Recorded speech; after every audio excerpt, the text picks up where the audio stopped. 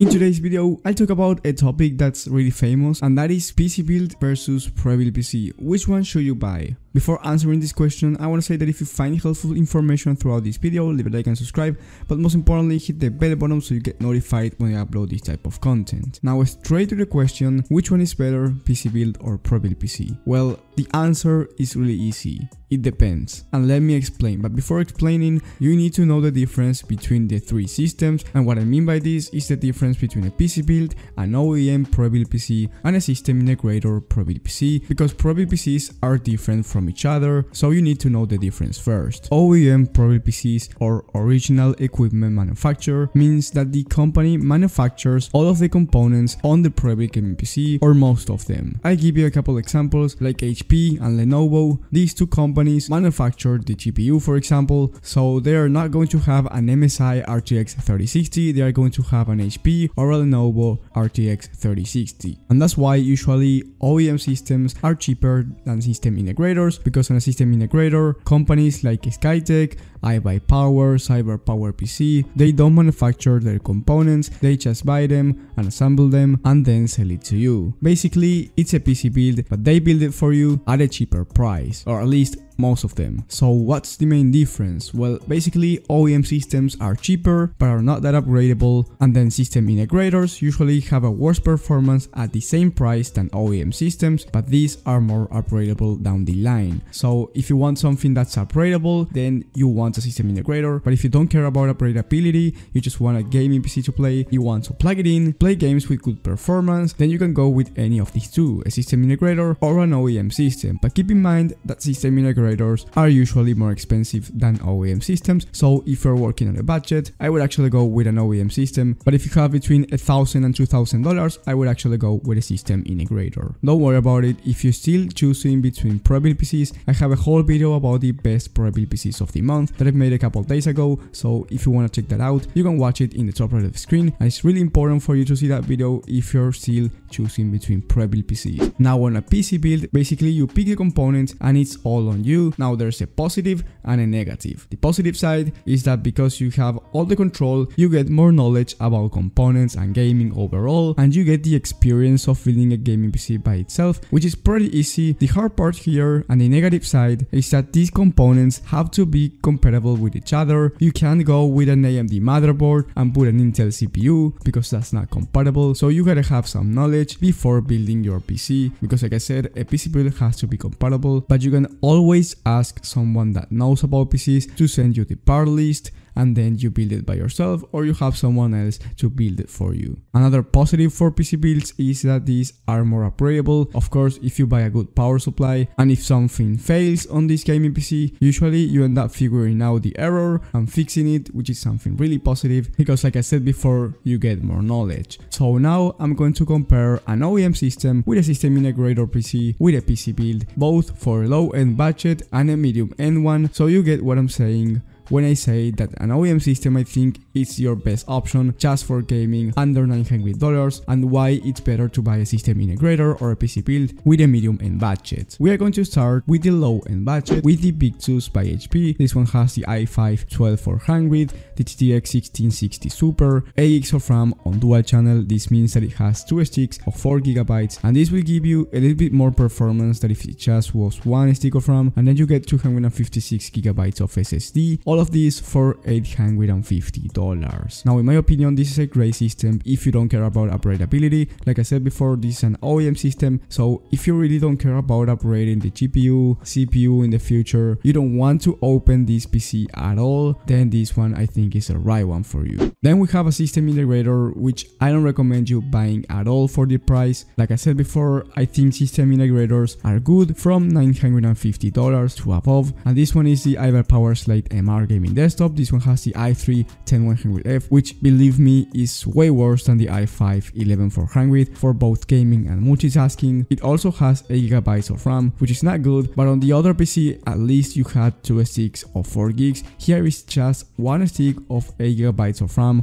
so it's single channel. This is terrible. You should upgrade it as soon as possible if you end up buying this PC, which I don't recommend at all. And then you get the GTX 1650. On the other PC you got the GTX 1660 1660 Super, which is by far a better option for gaming. And here you get 480 GB of SSD, which is a little bit more than the Big Tooth 15L, but you can actually make those upgrades on the HP one. You can upgrade the RAM and you can upgrade the storage by clicking on customize and buy, so you can actually do those upgrades on the OEM system. And the total price here, it's $850, so the same price, but you're getting way worse performance. So if you're searching a PC for gaming, on this case, definitely you should buy an OEM system. If you want to buy a Prebuilt PC, of course, because now I'm going to compare it with a PC build, but if you want a Prebuilt PC, then an OEM system for the price is going to be better overall for you. One thing I forgot to mention is that this system integrator is not that upgradable either, because it has a 400 watts power supply. So yes, you can upgrade the RAM, you can upgrade the storage, but if you want to upgrade the GPU to a higher end GPU, to maybe like a 3060 or a 1660 Ti, then you will have to upgrade the power supply as well. I would recommend to at least a 500 watts gold power supply if you're just going to upgrade the GPU to the 1660 Ti, but if you also want to upgrade the CPU to maybe like an i7 or an i5 12400, then I would recommend at least a 600 watts power supply. And now let's see the PC build. For the PC build I made, I put a CPU, I put the i5 11400F for the CPU because I wanted to make this as cheap as possible, so the price is similar to the Prebuilt PCs. Now I could go with a 12400, but the price was going to be much higher because of the CPU price difference and also the motherboard price difference, so I wanted to make it as cheap as possible. Don't blame me for this. Of course I will put an i5 12400, but we are comparing PCs for the price right now. Then for the CPU, I picked the Cooler Master Hyper 212 Black Edition. This one is going to be a much better option on a budget than the stock Intel CPU cooler, which is terrible basically. Then for the motherboard, I went with the ASRock H570, a great motherboard for the price. For the memory, I picked 16 gigs of RAM of CL16 at 3200 MHz at only $54, which is once again great for the price. Then for the storage, I picked 500 GB of SSD for $50. For the case, I went with the Corsair 4000D Airflow. This one is great for the airflow basically, so you're not going to have any issues with temperatures on this PC. Then for the power supply, I went with a 750 80 Plus Gold power supply, so if you want future upgradability, because you can upgrade things like the GPU and CPU down the line with a high-end GPU. Let's say you want to put the RTX 3060 Ti on this gaming PC, it's totally fine and it's totally possible, and that's why I picked a 750 watts power supply. And then for the most important part for gaming, for the graphics card,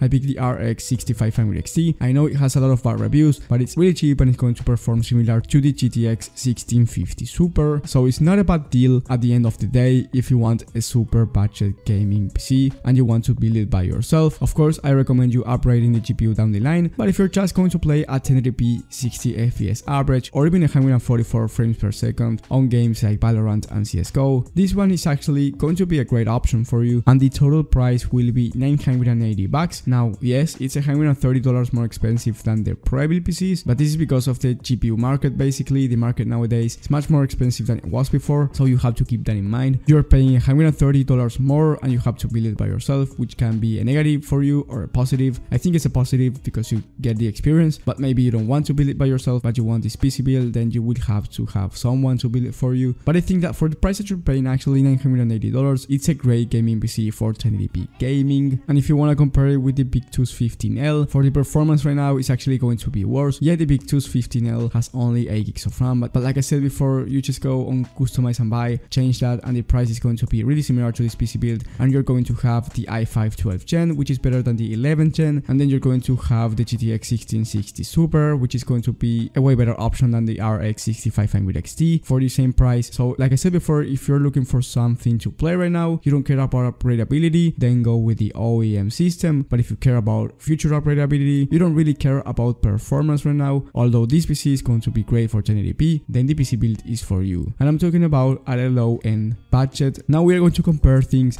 at a medium end budget. Now for the medium end gaming PCs, we are going to start once again with the OEM system. This one is the Alienware R10 gaming desktop. This one has the Ryzen 7 5800, which is a really good CPU. Then for the GPU, which is the most important part for gaming, you get the RTX 3060. I guess it's not that terrible, but for the price that you're paying, I think it's a little bit overpriced. We are going to talk about that in a second. Then you get 16 gigabytes 2x8, 3200 MHz. Once again, 3200 MHz I think is really good for Intel. I think that for AMD, I would go with at least 3600 MHz, so I think that's kind of a bad deal, but I guess it's decent. 3200 MHz at the end is not terrible, it's not the end of the world, so we are not going to make it this hard for Dell. And then you get 1 TB of hard drive, and this is where I think you shouldn't buy this gaming PC. Basically, for $1,500 you're getting 1 TB of hard drive instead of 1 TB of SSD. You are not getting a gaming PC that's upgradable, of course, not only because it's an OEM system, because you can get like the Omen 45L at $2,000,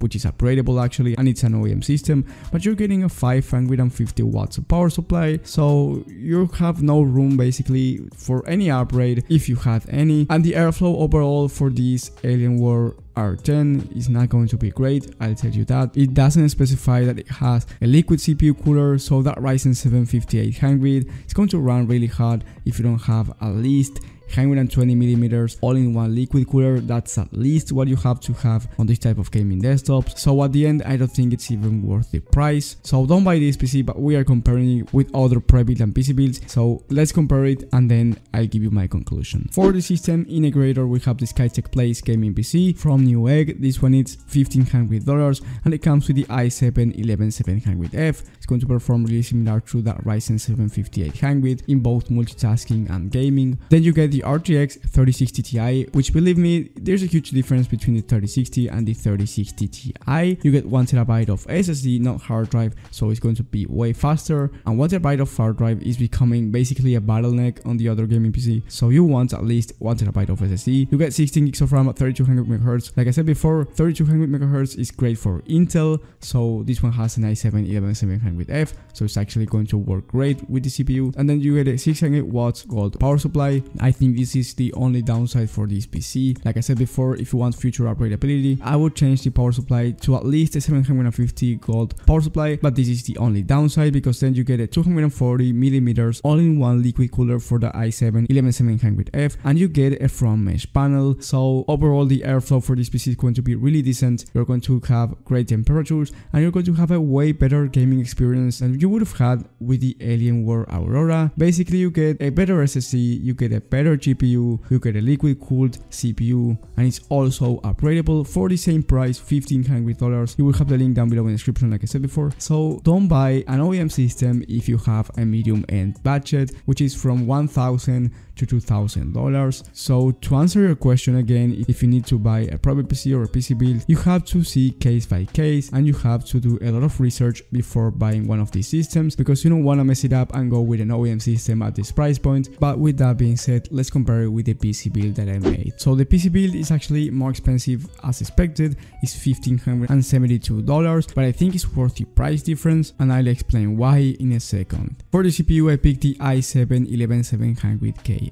For the CPU cooler, I picked the 240mm all-in-one RTX CPU cooler for $90. Again, great for the budget. I picked the Asus Prime H570. Once again, great for the price. 16 gigs of RAM at 3200 MHz CL16 memory. For Intel, it's going to work great. You can go, of course, with 3600 MHz, but for 1080p and 1440p gaming, which is what you're aiming here, going to be great. You don't need any upgrades. Then you get 1 TB of M.2 SSD, not 1 TB of hard drive. Please do not buy 1 TB of hard drive at this price point. Then you get the Msi Rx 6600 XT, which is going to be better than the Alienware RTX 3060, but it's going to fall behind the Skytech Place 3060 Ti. So it's better than the 3060, but it's worse than the 3060 Ti. So the gaming performance for this one is going to be a little bit worse than the Skytech Place gaming PC, but this one is more upgradable down the line, because I picked an 850 watts 80 plus gold power supply. Then for the case, I picked the Corsair 4000D, just like the last build. So the airflow overall is going to be great,